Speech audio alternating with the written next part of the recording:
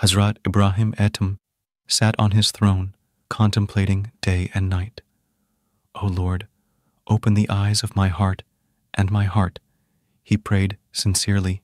He felt as if he was about to wake up. He heard footsteps coming from the ceiling. Then, the sounds of dozens of people's feet filled the private room of the palace.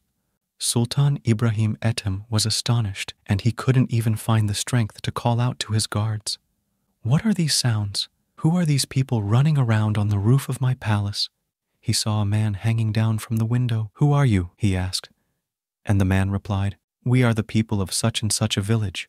Then why are you on the roof of my palace? The man hanging out of the window replied, We are looking for our lost cows. Ibrahim, are you crazy? Searching for cows on the ceiling? You must be crazy, he answered. You search for the truth on your golden throne, and you're considered wise. But when we search for our lost cows on your roof, do we become crazy?